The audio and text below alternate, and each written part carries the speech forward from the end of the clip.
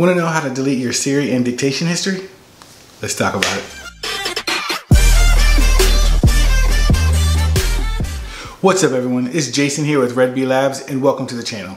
If you're new to the channel, we provide in-depth reviews and unboxings for all tech. Want to delete all of the information that Apple has collected on you while you're using Siri? Well, I'm going to show you how. Okay, let's go ahead and dive in. First, you're going to want to tap Settings.